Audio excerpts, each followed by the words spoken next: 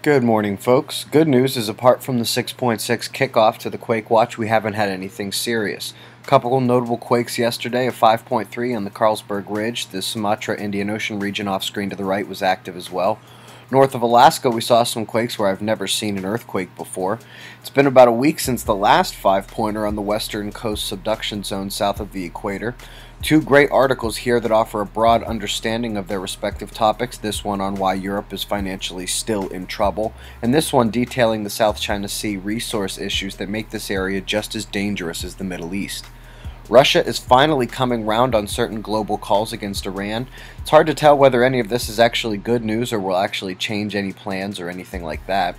This article is the Weather Channel's hurricane forecast for the year. They are predicting a mild season. If you watch this video here, pay attention to some of the equipment and what they are doing.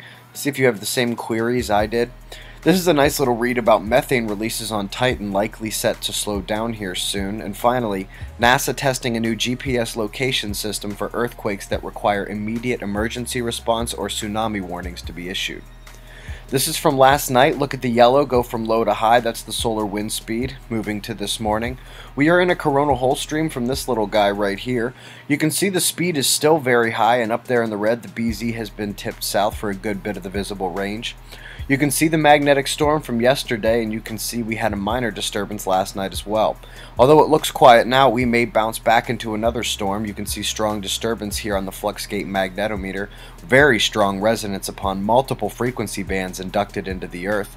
The plasma is screaming past our magnetosphere and spiking the red absorption line, and you can see that particle bombardment here on the Ovation Prime. Sunspot number is 169, that's very high, but we have had no big flares.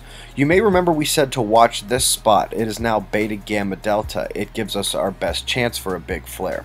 It's the most complex morphology, indicating bipolar regions within a small umbra and penumbral region. That's what beta gamma delta means. Essentially, that little sliver of red should not be creeping between the blue. Could produce a significant flare. We should also watch this region above it. It developed strongly overnight and could become unstable later today. Looking at the northern solar Earth-facing disk, you can see some of the active regions. Another dark coronal hole creeping across from the northeastern limb. About 4 plasma filaments up here, none really look unstable.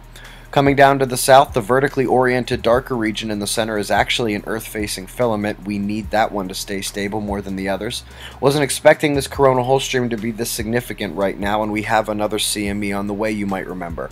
Magnetic storm watch is up, solar watch is up because of the beta gamma delta spot, and I wouldn't even be surprised to see some bigger quakes. That's the news, folks. Be safe.